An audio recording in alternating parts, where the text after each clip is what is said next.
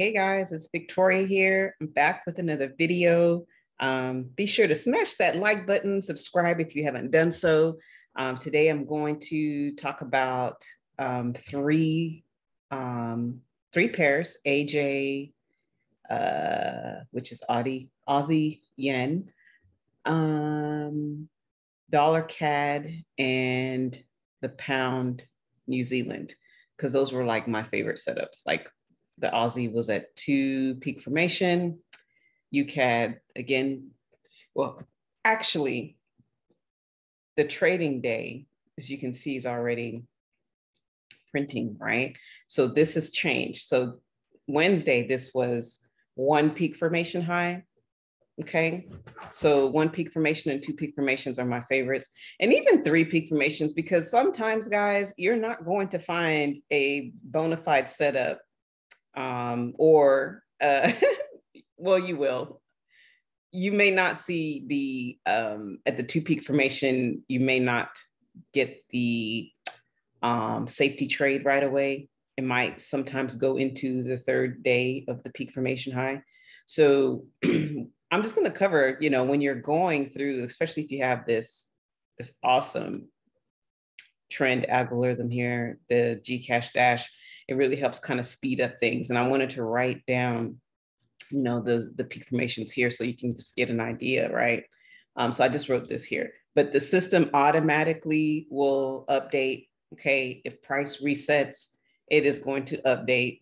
Okay, as we know, we always look for resets around the 800, mostly around the 200. Okay, the indicator plots the ADRs for me, which is very helpful. I don't have to draw the boxes or anything like that, but it is helpful to kind of learn the chart, right? It's very helpful to read price. That's what I want to say when you kind of write this here as you're learning. Okay, so today, or this past, it's still Wednesday for me though, right? So today it was a peak formation high. Okay, so once price drops, because it will always, whichever one it is, okay, we're looking at this peak formation. The 0 peak formation happened on Tuesday, and we see that price dropped. Okay, it is always going to pull back, right? So you wait for the pullback, right? If you want to take this after New York, you can. Sometimes you get lucky and sometimes you don't, right? So this pullback all the way till Asia close was about 20 some odd pips. Not too bad, right? 27 pips, something like that, before it started to give you this pin here. As you can even see, price printed you a nice M here, and this was your entry, right? It was right here. Oh, my dog is going to start barking. Sometimes she wants to join the conversation when she sees people outside. So anyway, see, look, guys, you can see this clearly, and you can see in the TDI that it was also kind of giving you that that M underneath the market baseline. Okay, and then you see where this actually crossed and it went down. It lines up right here. Now, if you were awake and available for this trade, then absolutely price has already printed for you, and you would have just taken that. And my exit, okay, my exit is always going to be,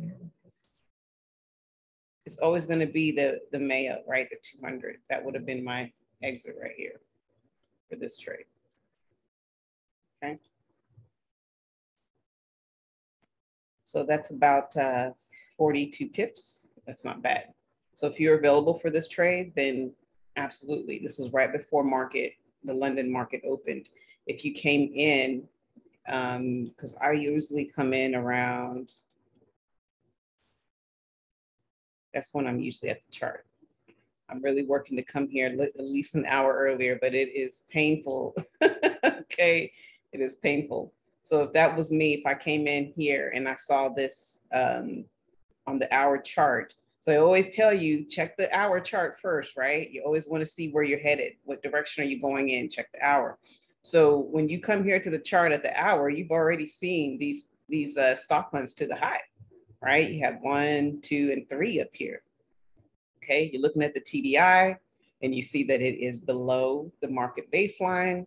Okay, so if you came to the market right here when London opened, this here is the London market open right here for that hour, then absolutely you would have been, you could have waited for this thing to fully develop. But after you see these stop hunts up here, guys, I mean, that's a bona fide trade right there, right? So if you can't see anything else, right, and you see this and you see this down here with the TDI, then you should know where your direction is for the day. Okay. So, and let's say you do wait anyway, you decide to wait for it. You'll see how the price pinned, right? It pinned the 13, and then right here it pinned the 50. I mean, you're going down, right? So you could have also entered, if you wanted to wait for that, you could have entered that and then exited right here at the Mayo, the 200, which is still good, 33 pips. It's not bad at all. Okay. So basically what I'm saying is when you have, excuse me, when you have a one peak formation, this is like a safety trade. I mean, this is like a type 2 trade. It didn't really extend all the way. The stop hunt wasn't that far up, but you have your 3 hits to the high right here. Okay. Okay. You have your 3 hits to the high. You are looking at a stop hunt high and then drop. That's exactly what you're looking for here. Your 0 peak formations, you're going to have this pullback. So just remember, this pullback can happen. I think if this thing had dropped further, this pullback would have probably been a real deep one, and you could have probably rode this thing nicely, right? But just be cautious and see whatever price is telling you is what you just need to do. But oftentimes you will get a pullback, right? A bona fide counter trade at a 1 peak formation high, right? Instead of like this, look like a safety trade to me, right? But Thursday, right, once the markets develop, we're going to see what's going to happen right here at the 200, right? Are we going to break this?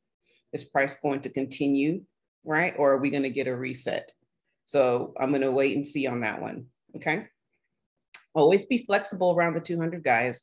Don't get so hung up on, oh, it has to drop, it has to drop. It might not drop. Right? You might end up with a W off of the 200 and now the price reset and you're going long, right? So just be flexible with that. All right. So now let's go over to UCAD. Now this is a trade I did take today. Okay. All right. So, so today I was looking at it because it was a 1 peak formation. Right. It was an actual 1 peak formation. It's already changed to 2. Okay, because the trading days already changed it. And so usually at 1 peak formation, I'm looking for the pullback, right?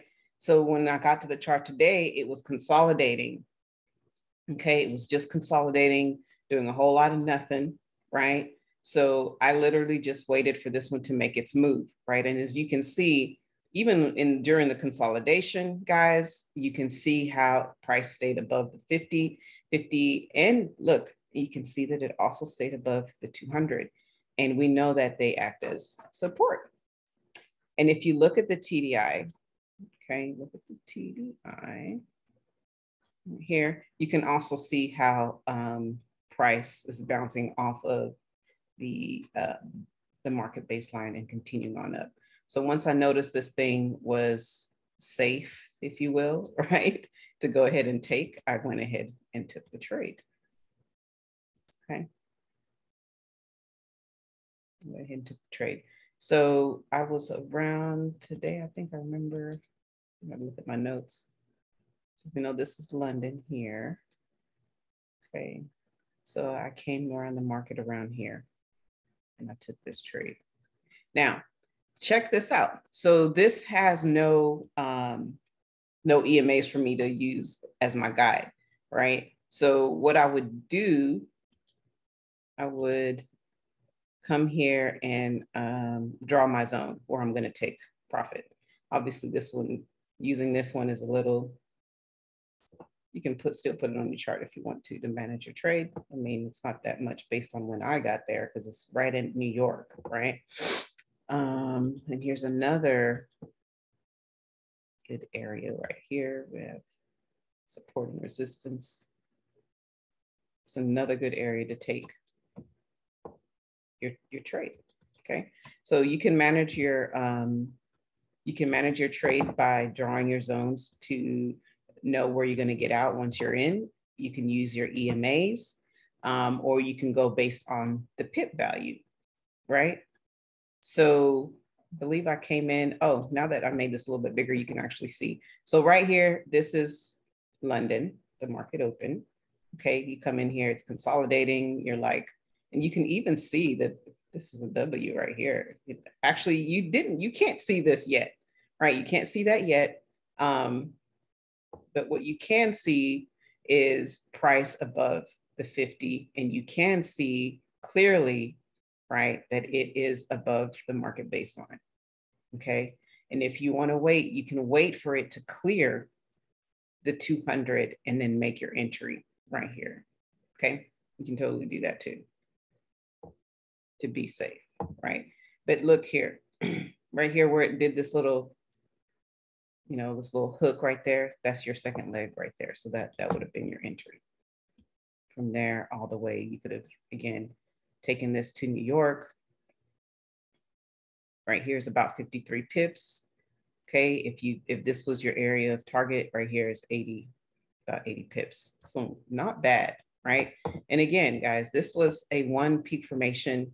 So typically I was looking for a pullback, right? But again, this actually gave me like a safety type of a trade instead of a pullback. So tomorrow I'm going to wait and see, right? What is price going to do? I mean, right now the TDI is at the high. It looks like it may drop. Okay, right now it looks like it's at the, what is that, the 70? Okay, right here. This could be the first leg, right? I'm going to wait till markets develop a little bit more before I go deep dive into the 15-minute and the 5-minute chart, because you can, chances are you're probably going to see the peak formation indicator and then the beast. And those usually, when you see that, that's typically your first leg, right? Then you always want to take the second leg. So I'm going to wait to see what happens here. We might get that pullback tomorrow. And then you can see here now the EMAs are crossing the 50 and the 200. We may get a pullback during Asia, and then London, it might shoot up. I don't know, but we're going to wait and see what's going to happen. But if it gives me a safety trade, I'll take it. If it pulls back and I'm available for it, I'll take it. But hopefully it will do what I need it to do, and I can go long again tomorrow. Okay, so I'm going to look at one more, because the pound New Zealand is an actual one peak formation low. Okay, so today I did not take this trade. It wasn't really, it was on my radar because it was actually a zero peak formation. But I believe when I got here, I looked at it and I was like, okay, I passed on it because at the time I wasn't paying attention to it that much. But this was actually a pretty decent trade to go long today. Why? Because we had 3 taps to the low. Okay, you had your first tap here, and then right here in Asia, and your third tap. So we know that 3 taps to the higher low, you take that third tap. It's always going to pay off, right? It's always going to pay off. Okay, so you could have entered, this looks like to me like a nice little railroad. I know it's not all even and all, but that's what it looks like to me. Okay, so you could have entered right here, okay, or you could have waited for this thing to literally clear, right?